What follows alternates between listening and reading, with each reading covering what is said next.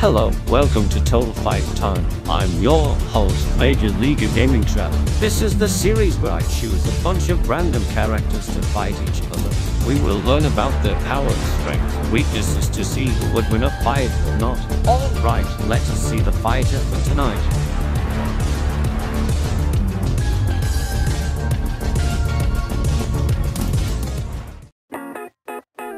Spamton is the incarnation of a spam advertisement program, acting as salesman within the cyber world.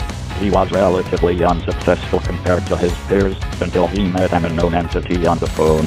This entity helped him, allowing him to become one of the top members of society. However, the entity eventually stopped helping him, causing all of his riches to go away and causing him to be reduced to a glitch of nobody living in the dumps. Upon Chris's arrival, he tried to use the Lightner in order to gain access to a secret piece of robotic armor in the Queen's basement, which was generated from the Lightner's hopes and dreams. Using his newfound body, he attempted to achieve true freedom and take over the cyberworld, but was soon defeated by Chris and company. He can mildly hurt Chris, who is the Lightner. The Lightners are said to be capable of creating dark fountains, with Burley himself about to make one before they stop him. Dark worlds have been shown to contain cities and starry skies. Dark fountains create dark worlds. Dark fountains pierce endlessly into the sky, meaning they are endless. Too. For the fountains to rise endlessly into the sky would have to be endless, too, meaning that dark worlds are infinite in size, making him infinite universal level. He is able to keep up with Chris, who can dodge numerous lasers from Caine the Thrash Machine, the former of which travel in straight lines, are referred to as lasers and don't explode on impact, the latter of which are heavily inclined to be light speed, as the laser head allows the Thrash Machine to enter laser mode, in which it emits light power during the fight with the Queen, making him faster than light.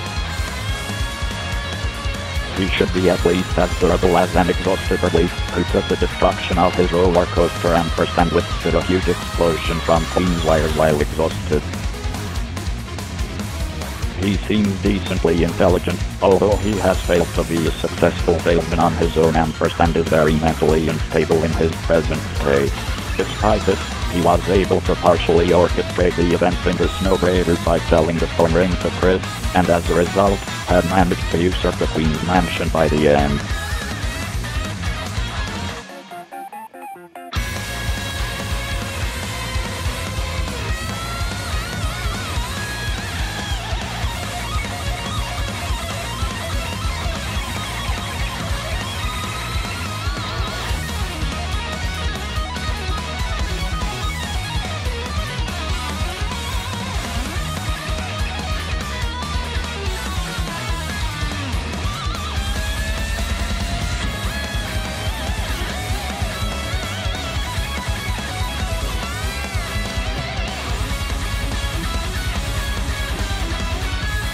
As Spamton, he is much stronger than before, claiming to have 3 times the firepower, and having vastly surpassed Devil as he intended. The robot used in his creation was stated by Flash to possess an incredible power. He can create an underground city during his boss fight, and was able to remove it entirely.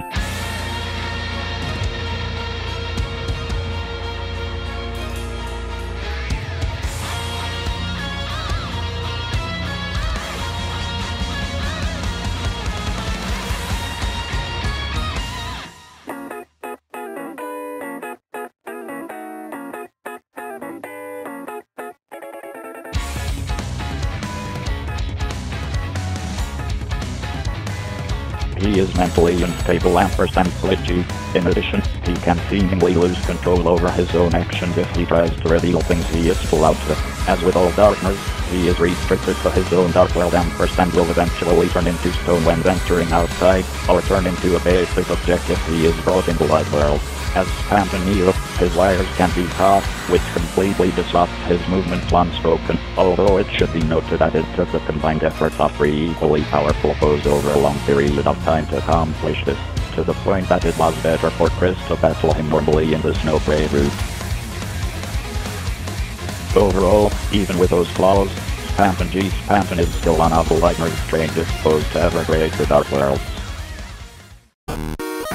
creative artificial intelligence networking entity is the whimsical hiring master and host of his show, bringing his human inhabitants on several adventures to prevent them from going insane, or else they go to the point of abstracting.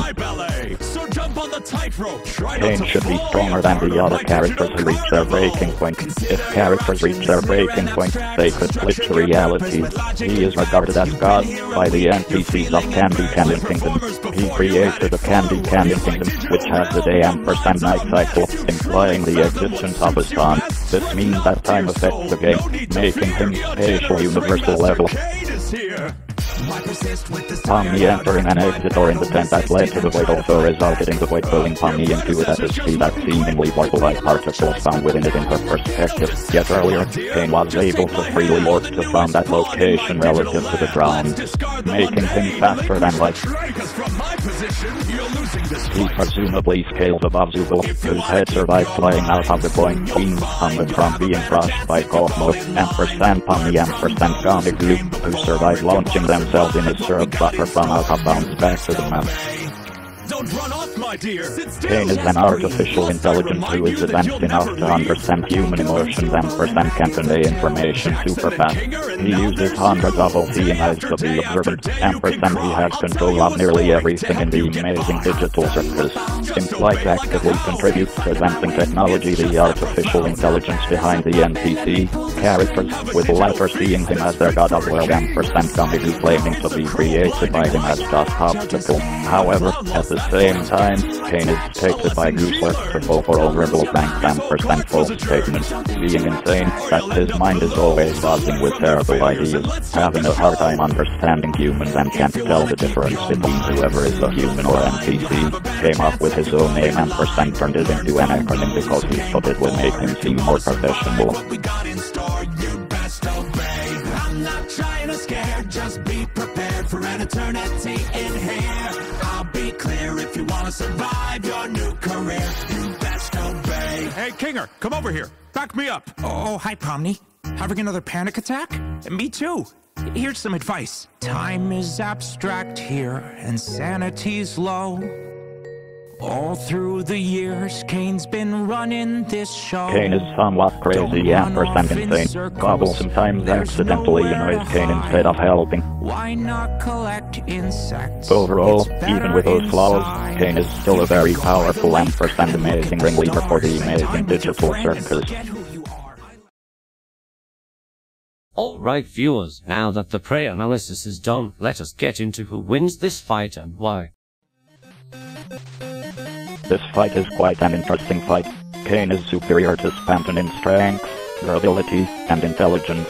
Not only that, Caine has an overwhelming amount of abilities that Spamton wouldn't dream of having. Now here's the interesting thing, both series aren't completed so we don't know their fullest potential, but from what we have currently, Caine is far more impressive than his opponent. So in conclusion, Caine wins due to being far stronger, more durable, more intelligent, and having far better abilities.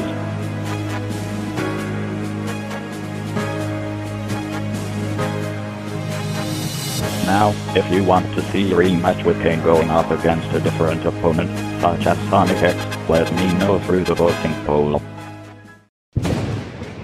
Next time on Total Fight Time.